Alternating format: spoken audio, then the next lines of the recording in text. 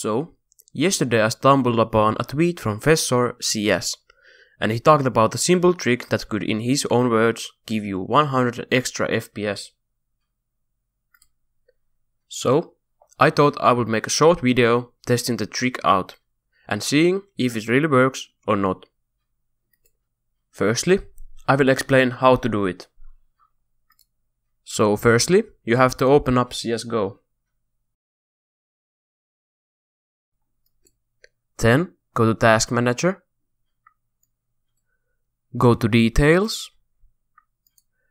And then right click on csgo.x and click on Affiliation.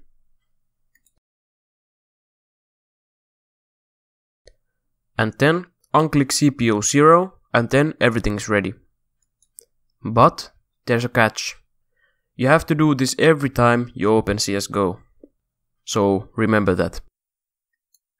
Now let's see the before and after FPS with a benchmark.